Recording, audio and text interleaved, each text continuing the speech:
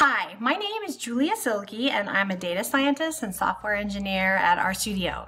And today in this screencast, we're going to use this week's data set from Tidy Tuesday on NCAA women's basketball to train a model to understand expected wins from the seed in the tournament.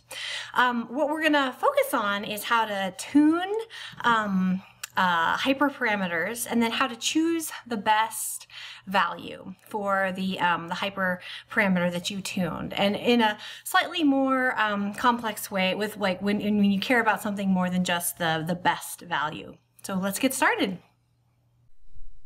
Okay, let's get started. So this week's Tidy Tuesday dataset is about college women's basketball. And there is quite a bit of interesting information in this data set here.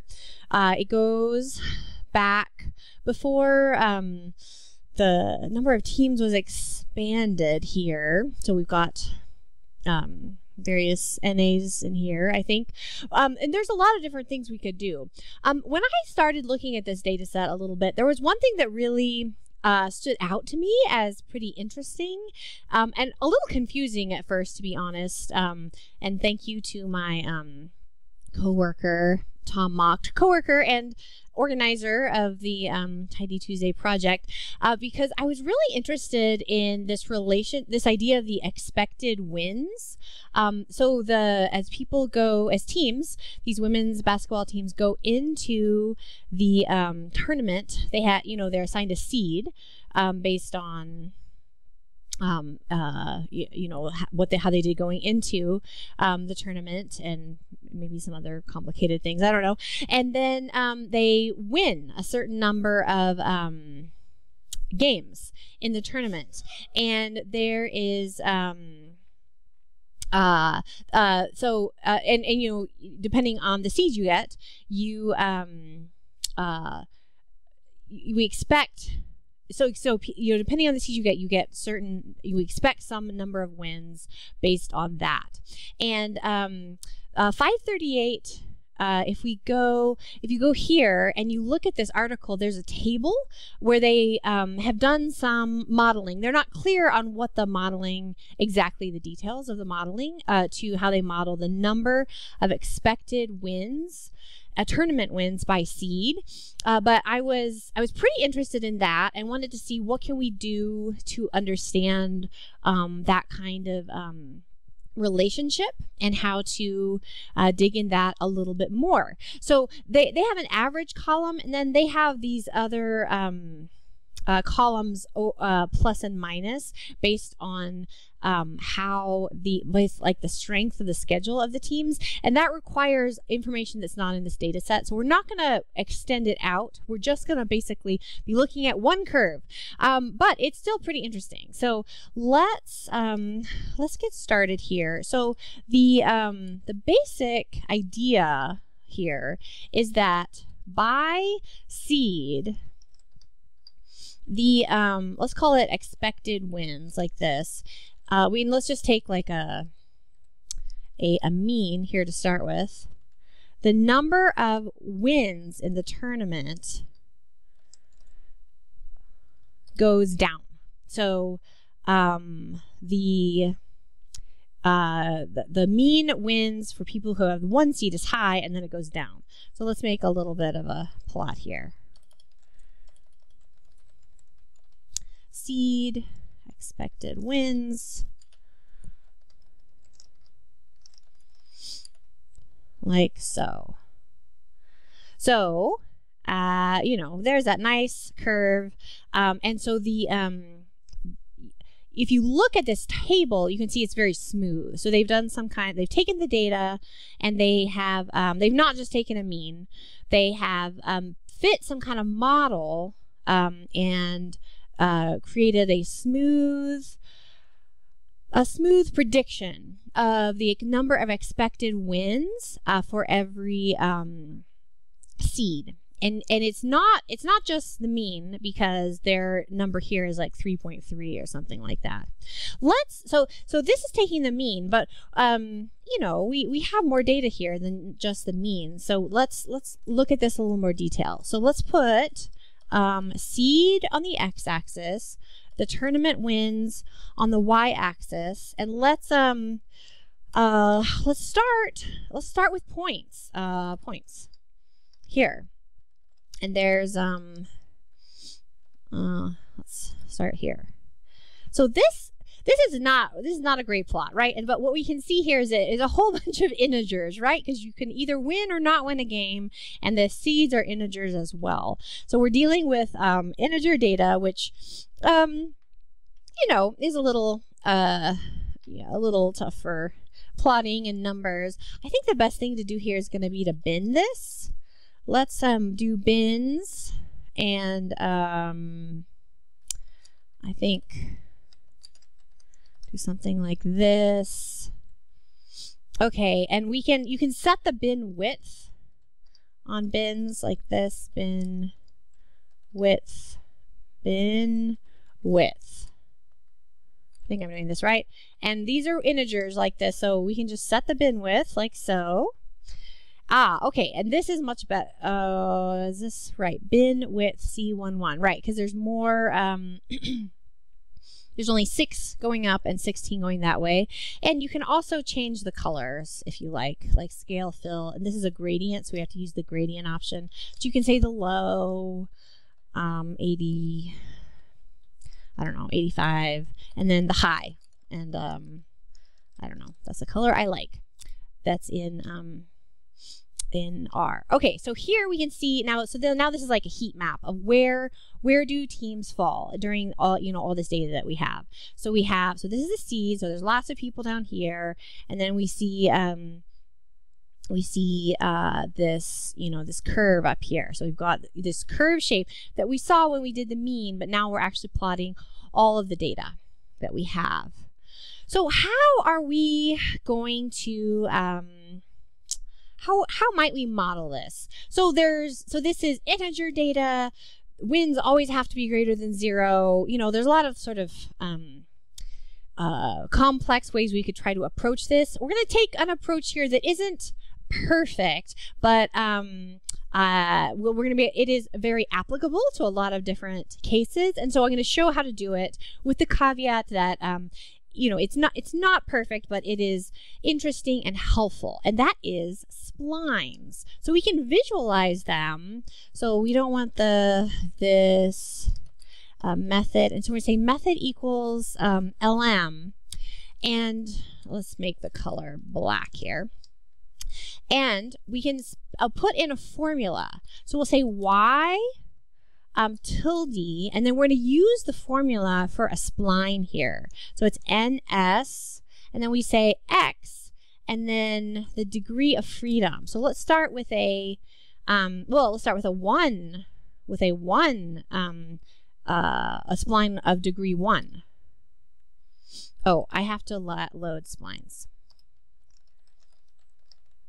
There we go. So that's just a straight line.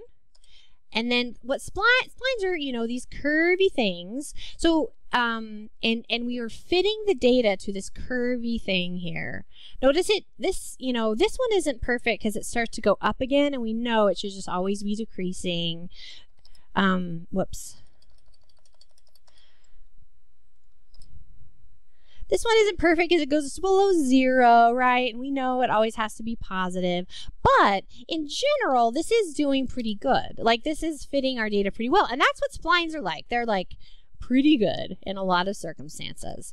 And we could, and notice as I go up, it's going to get curvier and curvier. And that's what splines are. They're like wiggly things. And the natural splines have better, okay, so at 15, it's like, you don't have enough data to fit a 15-dimensional thing, and look how wiggly it is now. And obviously that is pretty silly, right? Okay, so this is the idea of the spline. So we're going to build a model with splines, we're gonna build new features with splines and then fit a linear model with that. And we're gonna use some tuning to figure out what is the best value here for this degree of freedom that we have. And like I said, splines aren't perfect for this, but in many cases, splines get you really far and can be a good option. So let's start our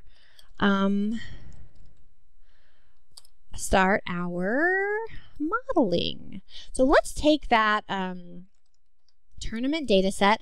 The reason it keeps saying removing these rows is because there are some NA values for seed. There are some things in there that weren't seeded. I'm not even sure what that means, but okay. Initial split. So, and then let's say strata equals seed, so that we split up our testing and training data evenly by seed. And then we will make some, let's make tourney train, and let's make that the training data. And then let's do the same thing for test. Let's run all that. All right, and so let's look. So tourney train is a data set, and then tourney test is a data set. And so we won't touch the testing set till the end. It's not very big, but it will be able to give us a more unbiased estimate, a check to see if we did overfitting when it came to our the number of splines that we're going to choose here. All right, so while we're at it, splitting data. Oh, you know what? I gotta add that seed. So this is reproducible. So while we're at it, creating data sets, let's set a seed, and let's make some folds, because we're going to use resampling to do the tuning. So let's use bootstrap sampling here. So we send it the training data. When we do tuning, we use the training data, not the whole data. And so now this is a whole bunch of simulated little training sets or little data sets to do fitting onto for tuning. So we've got 25 bootstrap resamples. So if for each one of these, this will be the assessment set there. So we will train and assess, train and assess, like training and testing. Okay. So this is training and testing. This is the resampled data set, which remember is on training, so that we can figure out what the right value is for things. So let's set up our data pre-processing recipe, our feature engineering. We start out by saying a recipe. So I'm going to predict the wins from the seed. So pretty simple here, nothing like just two variables. And then the data that we are going to use to define our variables is tourney train here. And then this is only going to have one step, and it is this spline step. And the variable that we're going to make new spline terms from is seed. And then we have to say what degree of freedom do we want. So I could say something like 4 or 3, but instead I'm going to say tune. And I am going to, because I don't know what the right value is. I want to figure it out from the data. What's the best value? And one thing that I don't think I've shown how to do yet here is that you can give your tuned value,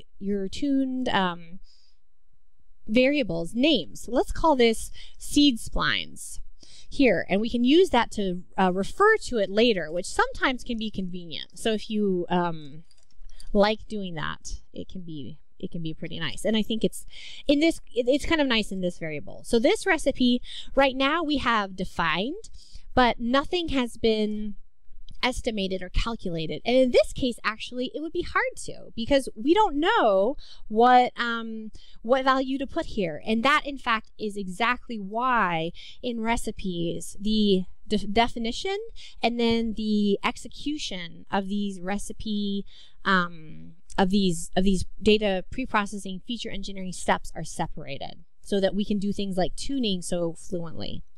So now we need a model to train, and we are just going to use ordinary least squares. So we'll do a linear regression model, and we're going to set the engine to LM. And now we're going to put this all together in a workflow for convenience.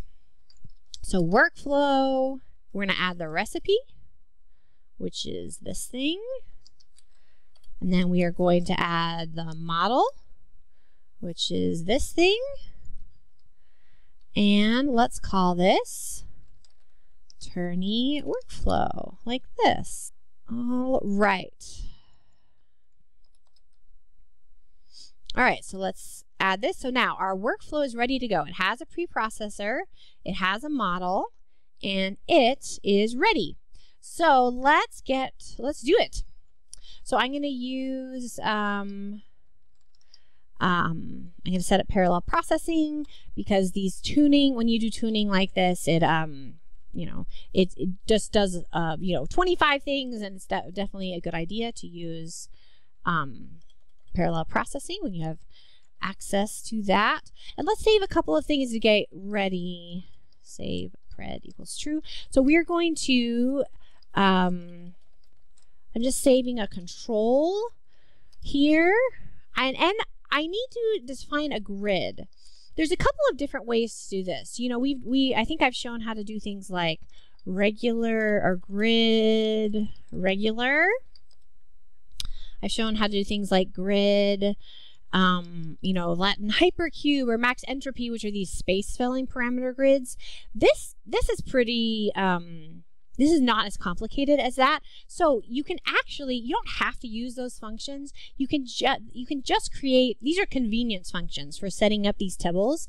And if you know what you want to do, you can just do it yourself. So let's say I want to try 1, 2, 3, you know, I guess I could do it like this. And then let's say like 5, 7, 10, and 15. And remember, I know 15 is not going to work because, you know, when we plotted it, it said, you know, it was like a bad fit. Okay, and now let's set up, and let me show you just what that looks like. So this is just a tibble, but when you use grid regular or these space filling grids, they're just making tibbles, and they just make it easier to set them up when you have complex sets of tuning parameters. So so we will take our, so let's take tune grid, and let's say what we need to put in here. So the first thing is the workflow. Then the second thing is the resamples, which is the sets of folds that we had. They're bootstrap resamples. The next thing is the grid, which is this spline grid I made. And then I am going to use that control that I made. All right, so let's call this spline result, like this. And let us get that started. So what's happening is that for each of these 7 options for splines, we're fitting each of those 7 options 25 times because there are 25 bootstrap resamples. So we're going to fit all of them, and then we're going to use the results of those when we go here to evaluate the model. Okay, so we expected to get these because notice how it's recipe 7 out of 7.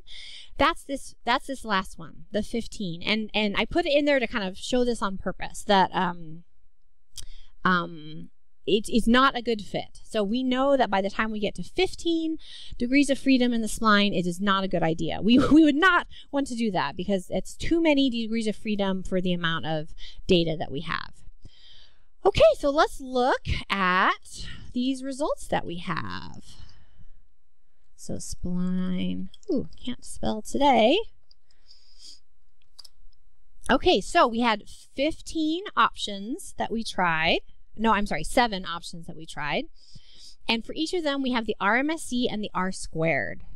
And it looks like it gets better and better, you know, as you add more and more, which makes sense, right? Like the more wiggles and wiggles you add, the better you're able to fit it.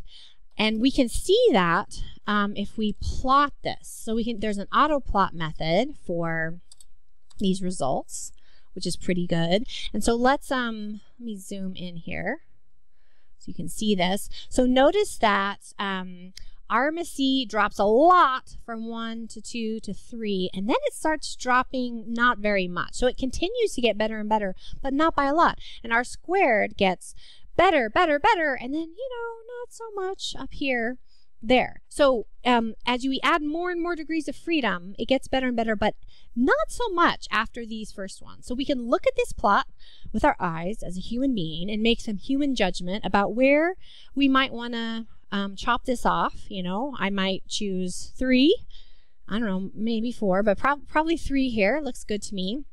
But we also have ways to choose this using numeric methods. So oftentimes we'll say select best, and that says give me the best, and we'll say spline. From the spline result, I want the best. I want the best one of these options by RMSE, and it says well, that one is all the way down here, you know, like that one. This one has the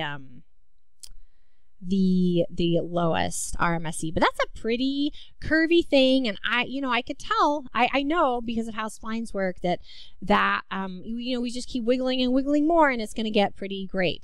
We have other options here, so we can. So if we look at select best, we have these other options. We can select by % loss, which is the simplest model has this % loss within some limit that we give it, or select by 1 standard error, the simplest model within 1 standard error of the best one. So let's look at those. So let's look at select by % loss. And what we do is we say, I want the limit, and let's say 5%. That's how we specify that. And then we have to say the thing that we are ordering by. And notice here it says, oh, if you want 5% loss in RMSE, you actually, if you can want a simpler model, but you're willing to go up to 5% loss in RMSE, you only need 2 splines. So if we go down, what happens if we go down to 1%? 3 splines. And then let's look at that other option. Select by the 1 standard error, and we put the result. We put the metric, and then we say the thing that we tuned here. Seed splines. And it says 3. So, you know, 2 or 3 looks like it is the best option here. So let's just put these on top of each other. Where did that? Here it is. So let's put this here, and let's add another one of these. So let's make this thick one 3. Let's make it thicker. And then let's add one of these bad ones. Like we knew 10 was not good. And let's make it dashed. So we can kind of see how this works. Okay, so notice that I don't know if they got thicker or not. Anyway, so 3, the less curvy line is the one we think is a better idea.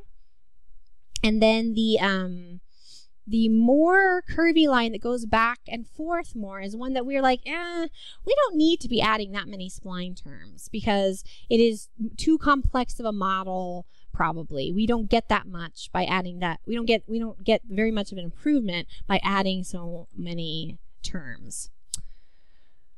All right, so I think let's use 3. I think that sounds good. So what do we do now that we've decided to use 3? Let's do this. So we'll use a function called finalize workflow that takes the workflow that we had, and then we will update it with the thing that we want. So this, in this case, that is seed splines equals 3. So if we update it, it looks like this, where it is no longer is it tunable. Now it is finalized. It has everything in it. And now we can fit that one more time. So fit to all the training data. Before we were fitting on, you know, bits and pieces of the training data in our tuning,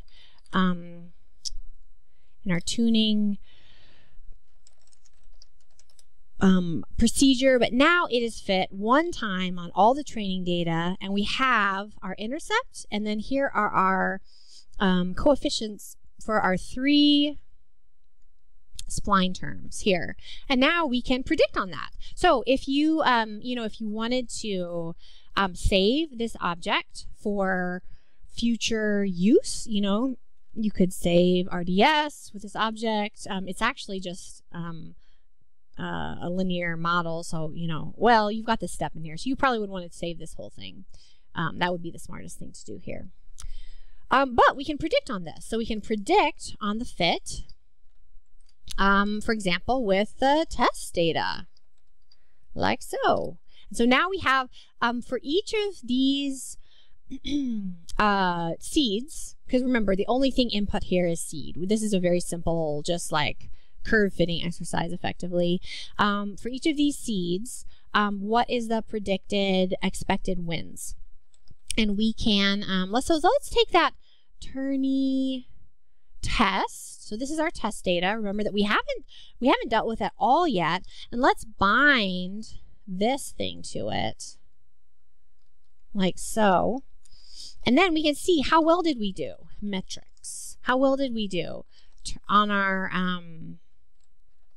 with this model tourney. So this is the original variable, the outcome, and then this is the predicted one. And so we can see what our RMSE, R squared, and whatnot are. So let's see. It looks like what was the last plot we saw?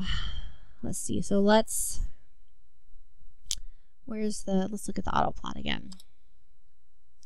So it looks like with 3, looks like we, it makes it a little bit worse. It's a little bit worse on the testing than the training data, but not terrible. The other thing we can do is just predict from this. Let me just copy that. We can predict on any kind of new data. For example, just seeds, 1 to 16, which is the seeds, that they have. And now we can see this. So these are the same numbers that are in that 538 table, in that center, that average, which remember, we don't have the data that they use to get those other columns that involved like the records from the games before the tournament. But this is that center column, and 3.3 is actually exactly what they have for number 1, and these other numbers are quite close too. So this is, it's no shock, right? Like we use splines to do curve fitting, but this shows how we can go about doing that kind of thing. Notice we do get things that are dropping below 0. Which is, not related to real life.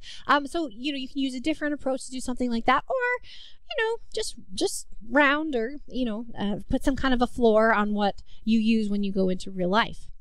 So I think what I really love about this example and I think is great to be able to take to any kind of real world work you do, is the ability to understand that when you have a more complex model and you want to be able to choose a simpler model within some limit of performance, that we have that option.